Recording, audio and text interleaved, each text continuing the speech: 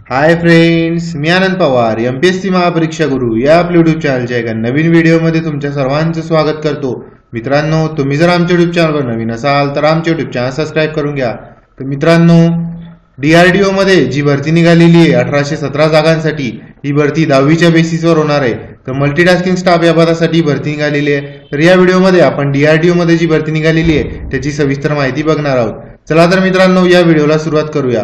तर मित्रांनो, जाहिरात क्रमांक 25 13/12/2019 ही जाहिरात निघालेली आहे डिफेन्स रिसर्च डेव्हलपमेंट ऑर्गनायझेशन, जे सेंट्रल गव्हर्नमेंटचं आपलं ऑर्गनायझेशन आहे त्यामध्ये भरती निघालेली आहे.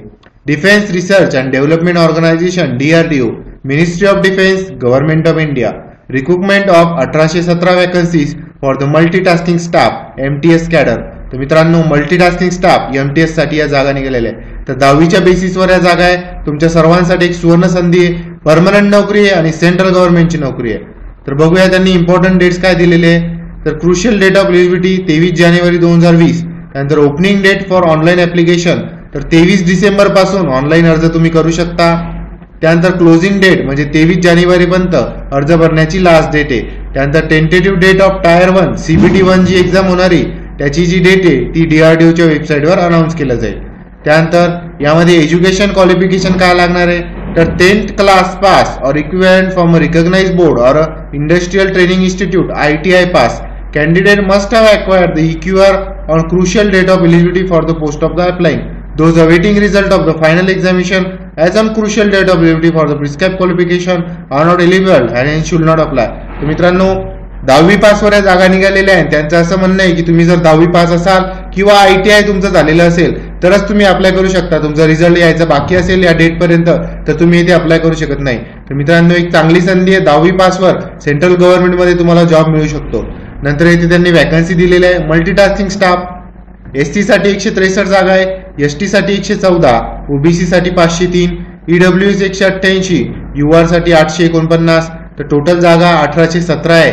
त्यामध्ये ESM साठी 135, MSP साठी 50. त्यानंतर PWDच्या ABCD साठी 18, 18, 18 आणि 19 अशा जागा आहे. त्यानंतर पे स्केल काय असणार आहे, तर पे स्केल असणार आहे 18,000 ते 56,900 रुपये as per 7 pay of central government India. मित्रांनो, पगार सुद्धा चांगला आहे. 18,000 ते 56,900 दरम्यान तुमचा पगार इथे असणार आहे.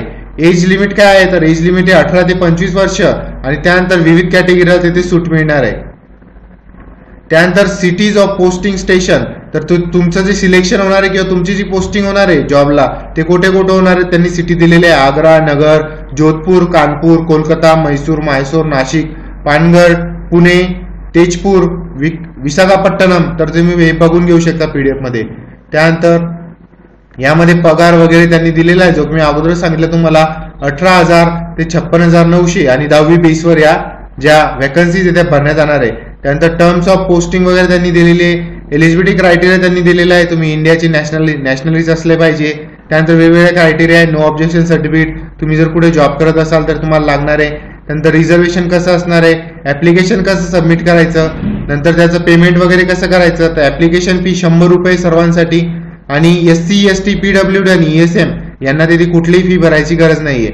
आणि त्यानंतर एक्झामिनेशन सिटीज काय असणार आहे, CBT कम्प्युटर बेस्ड टेस्ट 1 साठी, टायर 1 साठी एक्झामिनेशन सिटीज काय असणार आहे, तर टोटल 42 सिटीमध्ये एक्झाम होणार. तुम्ही बघू शकता आग्रा, अहमदाबाद, औरंगाबाद, बेंगळुरू, भोपाळ वगैरे हे सर्व तुम्ही बघून घ्या. टोटल 42 सेंटर आहे. त्यामध्ये त्यानुसार तुम्ही तुमचा प्रिफरन्स टाकू शकता.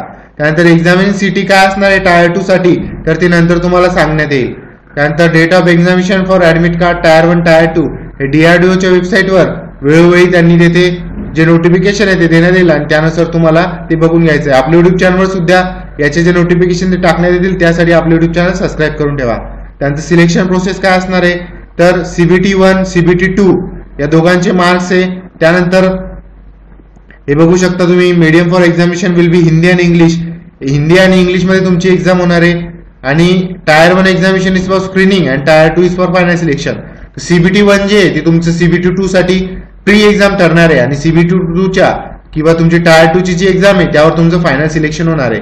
तर CBT 1 चा जो सिलेबस आहे तो काय आहे, तर general intelligence and reasoning ability 35 question 35 marks, general awareness 30 question 30 marks, quantitative aptitude and numerical ability 35 question 35 marks.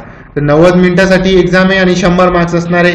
CB2 final सिलेक्शनसाठी general science 40 question 40 marks, general math 40 question 40 marks आणि जनरल इंग्लिश 20 क्वेश्चन 20 मार्क्स. 90 मिनिटासाठी 100 question आणि त्यावर तुमचं selection ठरणार आहे. तर मित्रांनो, यामध्ये बाकीची माहिती आता जी दिलेली आहे तुम्ही ती PDF मध्ये वाचून घेऊ शकता. तर मित्रांनो, हे बघा, इथे तुम्ही त्यांना कॉन्टॅक्ट सुद्धा करू शकता. हेल्पलाईन, ईमेल आणि वेबसाईट सुद्धा त्यांनी इथे दिलेली आहे.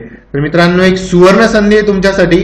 10वीच्या बेसवर सेंट्रल गव्हर्नमेंटचा जॉब तुम्हाला मिळत आहे आणि एक्झाम आहे प्री आणि मेन्स. तुम्ही जर अभ्यास करत असाल किंवा अभ्यासाला सुरुवात केली असेल तर तुम्ही सहज एक्झाम ही पास होऊ शकता, कारण 10वीच्या बेसवर असल्यामुळे जी डिफिकल्टी लेवल आहे ती सुद्धा इझी असणार आहे.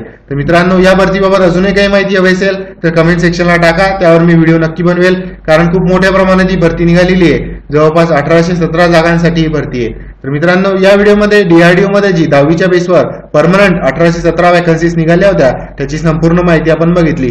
याची जी PDF आहे मी ती आपल्या टेलिग्राम चॅनलवर ऑलरेडी टाकलेली आहे, तिथून तुम्ही डाउनलोड करून घेऊ शकता आणि बाकीची माहिती बघू शकता. त्या टेलिग्राम चॅनलची लिंक मी डिस्क्रिप्शन मध्ये दिलेली आहे. तर मित्रांनो, हा व्हिडिओ आवडला असेल तर लाईक करा, कमेंट करा, शेअर करा आणि अजून भरतीसाठी आमच्या चॅनलचे व्हिडिओ बघत राहा. धन्यवाद.